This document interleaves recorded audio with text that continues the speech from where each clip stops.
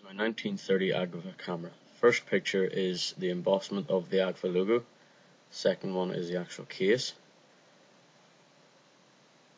That's the handle.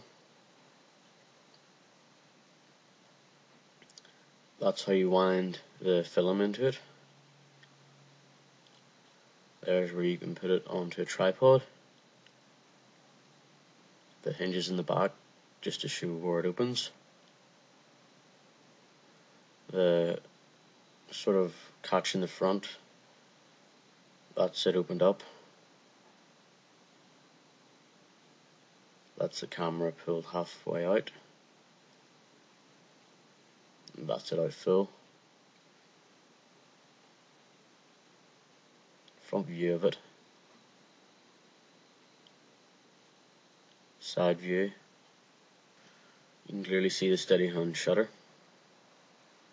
That's sort of angled view. Other side.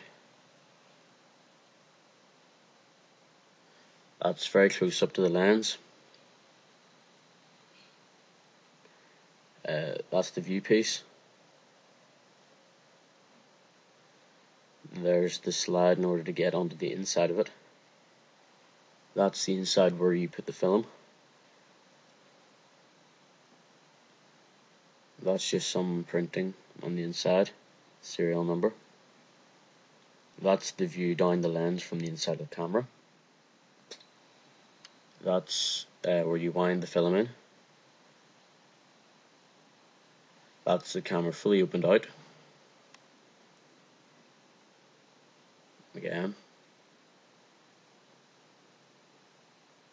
From the other side. That's it with the lens all closed in. Thank you for watching the video.